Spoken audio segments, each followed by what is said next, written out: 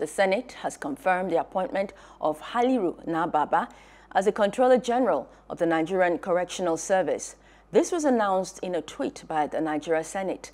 Nababa was confirmed following the consideration of the report of the Senate Committee on Interior, which screened him under the chairmanship of Senator Kashim Shettima. A bill seeking to ensure that the Asset Management and Corporation of Nigeria (AMCON) functions better has killed second reading in the Senate. The bill is sponsored by Opeyemi Bamidele, a senator representing Ekiti Central. Details now.